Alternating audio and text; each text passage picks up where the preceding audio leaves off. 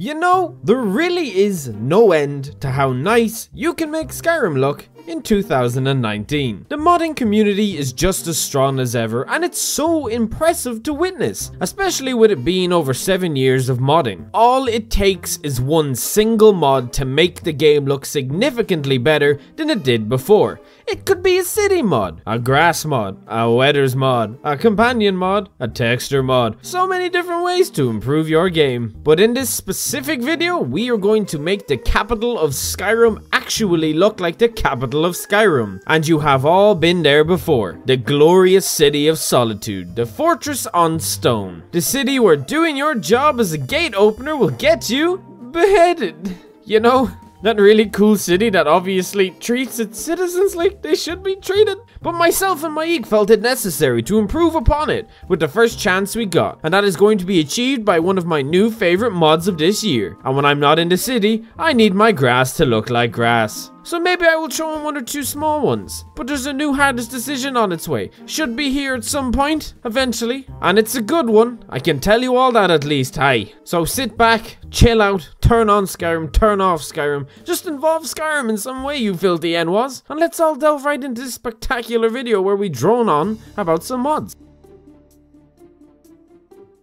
So it's 2019 and it's taken me over 20 days to upload a new video. I feel my video game craze is falling off and it's about time we fix that. But I don't know if any of you relate much to it in terms of any form of creativity. Do you ever just hit a mental wall which you try and climb over but you just can't? That's kind of what I hit, and my cravings for creating new content just weren't there. But I think I'm starting to crack the wall down a bit, which is good. I always thought my chiseling was fine. So the first mod we are going to be looking at today is the Great City of Solitude, uploaded by Uzer Soldier of War, a mod that I've been using for my own Skyrim Special Edition playthrough on my PC. And what a wonderful mod it is! The simple slogan on the mod page says it all in just a few words. Make Solitude the capital city it was meant to be. And boy, just by looking at some of these shots, already you guys can see exactly how it does it, and you see what I mean. For me, Solitude has always been the one city which somewhat feels like an actual city within Skyrim, because Morthal certainly isn't. That place is barely a village for Pete's sakes. Now, since the inside of Solitude already feels like a bit of a city, this mod aims to simply extend the reach of the city and vastly improve upon the Solitude port whilst keeping it very lore friendly. You will find a vast amount of new buildings and shops surrounding both sides of the Karth River. The arch underneath Solitude has even been reshaped to look like something more natural. Alongside these shops brings new vendors for you to sell your treasures and junk to, and next to all these shops are new homes for NPCs and new warehouses to suit the trading post underneath Solitude. The moment you use this mod, you will never not be able to again, because the moment I turned it off and walked around the outside of Solitude, it just felt so empty and barren, something no adventurer likes to feel near a city. So do yourself a favor and throw this mod into your game to get the best possible experience when visiting the capital of Skyrim, because let's be real here, guys and gals, Solitude on its own, it's still pretty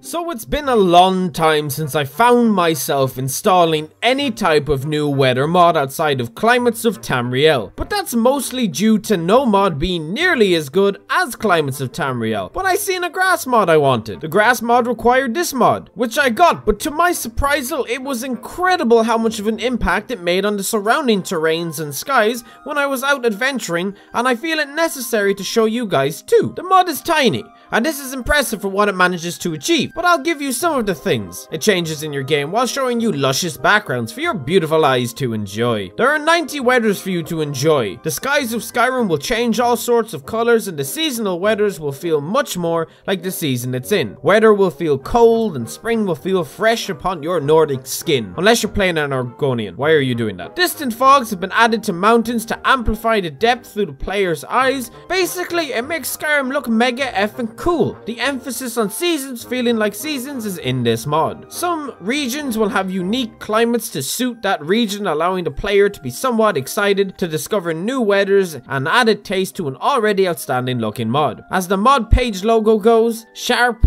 ominous, and atmospheric. Obsidian Weathers and Seasons accentuates proximal detail while obscuring distant landscapes and mysterious rolling fogs and atmospheric scattering. Obsidian is a collaborative work, a hybridization of artistic styles that glorifies Skyrim for her beauty while preserving her dated modesty. That was a lot of big words. I don't think I could have put it better myself though, even if my cooked me up one of his fresh meals and said hot dog Ronald. I hope he never does that though. I'm so sorry. The minds behind this mod seem to have a simple goal which they accomplished very well. The mod is called Obsidian Weather and Seasons, uploaded by mod author Dr. Mega Arundel according to the Nexus page, and you can find it on the Skyrim Nexus. Download links in the description below for any of you interested. Go and do it. Mod your game. I believe in you. Now I have to say, on this list alone, my personal favorite mod would have to be this small mod I'm about to show you. The Lightweight Grass Overhaul, Landscapes, Terrain LOD, and Cathedral Concept. What a mouthful. This mod is extremely simple for what it delivers. And that, my friends, is good looking grass in a game with terrible looking grass. And boy, just look at some of these shots. It almost makes you want to do something big, right? Like go to High Rockgar, punch a greybeard, and find yourself falling down a mountain, plummeting to your death. Why didn't you stop them, Mike? As the mod states, it's a comprehensive visual overhaul for Skyrim, consisting of mostly retextures and improved models. But again, quite simply put, it makes your grass look like the color green on steroids. This mod was created by the community and can be found on the Skyrim Nexus for your own personal use. I highly recommend it. It might just be grass, but it comes with a little bit of sass. Dab to stab, am I right, peeps? Have you ever wanted to yield a power so mighty it makes Mai cower on the ground like the filthy degenerate he really is? Have you ever wanted to look like your spirit animal, aka a bear, chicken, fox, frog, goat, milk cow, panda, pig, rabbit, or a tiger? Well then, Animal Pajama is for you. A mod developed and uploaded by Kyung, if I didn't mispronounce it like the swine I am. It lets you be and do the one simple task you have all wanted to do in Skyrim. And that, my friends, is wear animal onesies around the cold, harsh lands of Skyrim. Just look at what it allows you to do in this game. Ignoring the fact that the pictures on the actual mod site have women in them. I can wear them too. So can Maik. We look good, don't we? You can still do everything, but even better with this mod. Find a bandit? Easy. Cook a meal? Easy. Punch Maik? Easy. Shout? Easy. Punch Braith? Easy. Jump off a bridge? Easy. Punch Braith? Easy. Punch Braith again? Easy. Do you ever do something so horrible and shameful that you just want to delete your entire existence with the push of a button? Oh yeah, we were talking about the mod. Yeah, so basically you can look like an animal.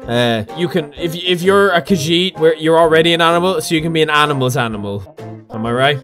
Anyways, guys, that's it for today's mods. I'm trying to get my creative flair going again, so if it sometimes gets weird, just know I'm trying to motivate myself as I edit and record things to be semi-different or somewhat unique, or in a normal scenario, be me. But as always, I hope you enjoyed this video. Please be sure to let me know in the comments below what you all thought about this video. If you liked it, leave a like, and if you disliked it, leave a dislike. Your support is always welcome in whatever way, shape, or form you feel and deem is necessary. Share the video, leave some comments. I'm always open to suggestions. If you have a mod you really want me to look at, I'll look at the highest voted ones and pick some out of that. Something new for this channel anyway, because mod videos in Skyrim are unique, right? Remember when Gopher did the Skyrim mod sanctuary back in 2014 and 2015? And it was such a glorious time to exist when Bro Jewel uploaded once a week and not once every 6 months.